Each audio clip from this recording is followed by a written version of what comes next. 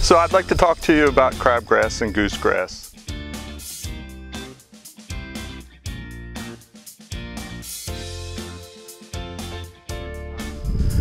But I can't stress enough how important it is to get your crabgrass control down in the spring. That's usually the biggest complaint of a homeowner, that they have crabgrass even after they put their crabgrass control down. Mother Nature's in charge, so if we get a lot of rain and it depletes that crabgrass control, you can get crabgrass or goosegrass to grow later on in the season. I want to make sure that everybody knows how to identify crabgrass and goosegrass. I get a lot of phone calls in April. So I've already got crabgrass and I missed the window. Crabgrass doesn't germinate until the end of April.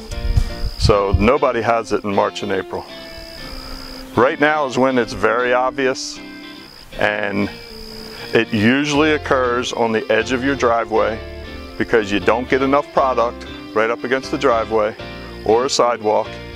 So we went over to the driveway and we found some crabgrass that we had showed you earlier, but I wanted you to see the seed heads.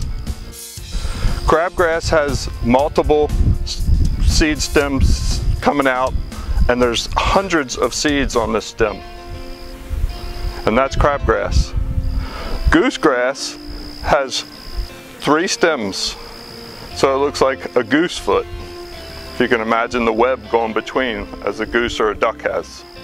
And there's hundreds of seeds on here.